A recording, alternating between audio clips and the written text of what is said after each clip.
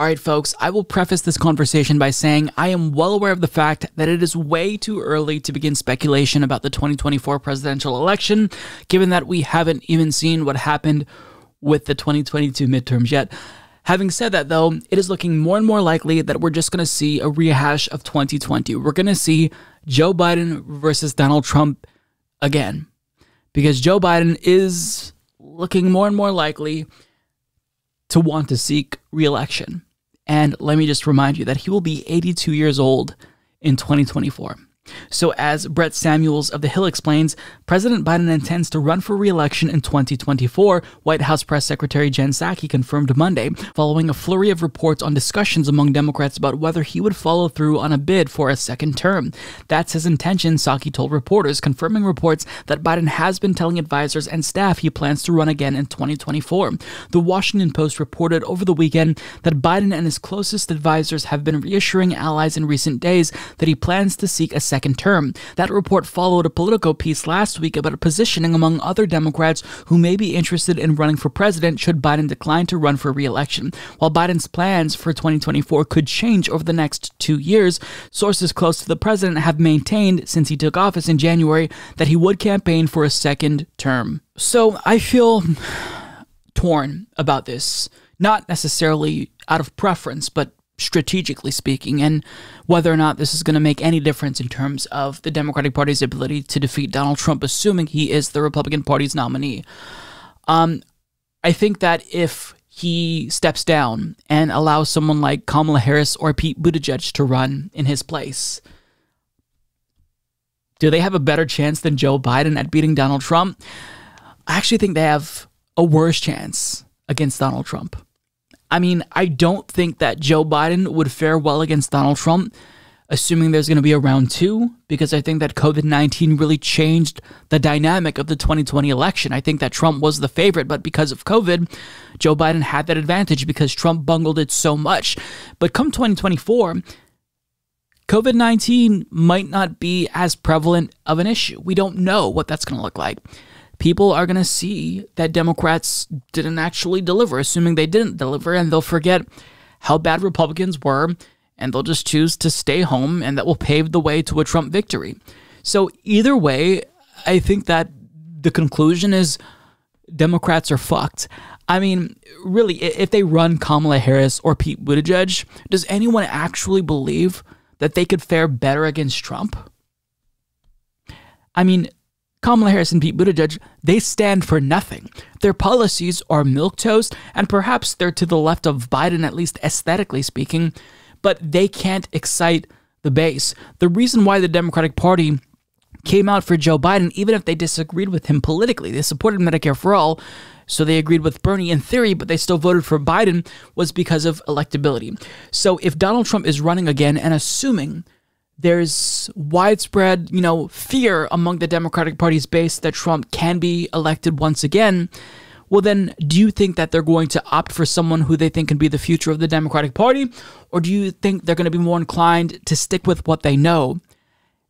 And that's Biden, someone who already proved that he can beat Donald Trump rather than, I should say, an unknown quantity like Pete Buttigieg and Kamala Harris.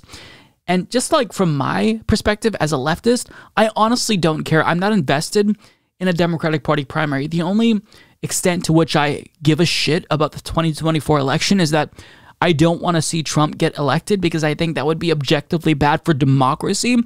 But the Democratic Party, I mean, who's there to be excited for? There's no progressive leader that is going to run in 2024, at least from this time in 2021, it doesn't seem like anyone's going to run. Bernie's not going to run again, and he shouldn't want to run again. I mean, he should take a break. He tried it twice. He gave it his best. If I were Bernie, I wouldn't want to run again. But I mean, who's going to run besides a corporate Democrat? The most progressive that we get is going to be who? Like Stacey Abrams? I mean, that's just, they're all the same to me, honestly. All of the corporate Democrats, to me, they all blend together. And that's bad because ideologically speaking, you want diversity. You want to see a robust Democratic Party primary. But in the event, let's assume that Biden didn't want to run again. And we saw a Democratic Party primary I mean, what's there to be excited about? Another Beto O'Rourke versus Pete Buttigieg Obama impersonation contest? I mean, the Democratic Party, their prospects right now are terrible. They have a lot of people who are prominent figures who are terrible. So, I mean, either way, I really don't care. I think it's bad that Joe Biden wants to run again because he's bad. But then again, the other options are bad as well. So, I mean, damned if you do, damned if you don't. They're fucked either way. So I don't even know what to say. If we do see a rehash of Biden versus Trump, I will say that really speaks to how flawed our system is and how we definitely need electoral reform so we don't keep seeing the same fucking people again and again and again. Like, we need to move past the Clinton-Obama era and move to a different era, but I'm afraid that the next era is going to be as shitty as the current era because you're not really changing the structural flaws that make the Democratic Party shitty in the first place. I mean, it is a party that has been captured by special interests and large multinational corporations. And to the extent that they want to implement changes, there's always going to be at least one or two figures that holds the entire party back, like Manchin and Sinema. So people are feeling rightfully demoralized. And I think that the Democratic Party isn't helping with that. But having said that, though, Biden's going to run again in 2024. We need new leaders in this country. I think that most of you can agree with that.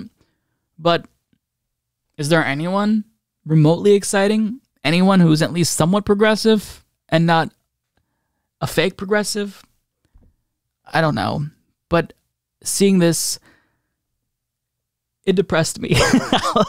I'll be honest, but it's way too early to get depressed and down about 2024. I'll focus on 2022 and all the doomerism and gloom that comes with that.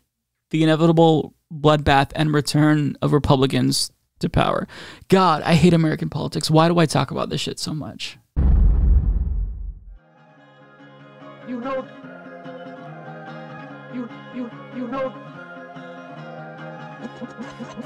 the thing.